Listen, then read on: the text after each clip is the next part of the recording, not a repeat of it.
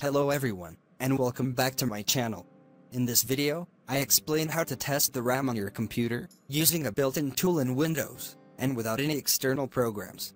Since RAM plays a crucial role in the performance and stability of your computer, it must be tested from time to time, as over time, RAM problems can develop that can lead to system crashes, slow response times, or unexpected errors.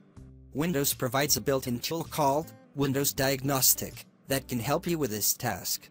To use this tool, press Windows plus R on your keyboard to open the Run dialog box.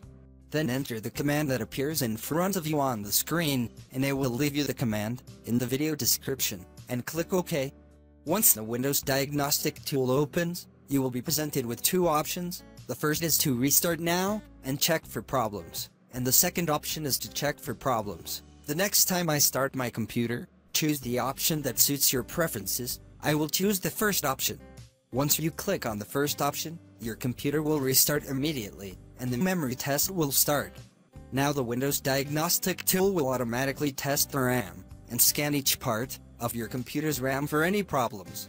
The RAM test process may take some time, so you should wait until the test is finished, and let the test take its course. After it is finished, Windows will open directly. We have one step left, which is to display the test results.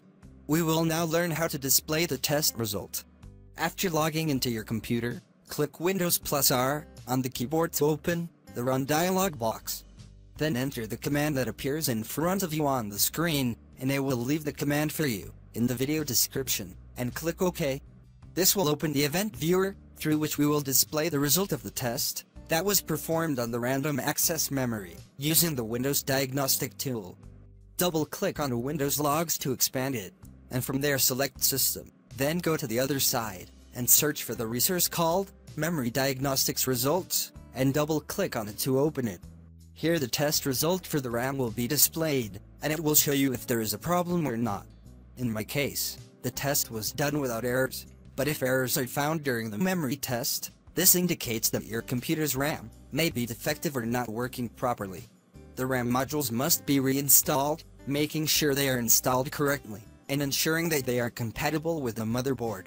If the errors persist, it may be necessary to replace the defective RAM modules with new ones. There are some other tools that test the RAM, which I will explain to you in another video. Keep in mind that checking the status of the RAM regularly will help you identify potential problems and fix them. Thank you for watching. I hope the video was useful to you. I also hope you subscribe to my channel. Thank you all.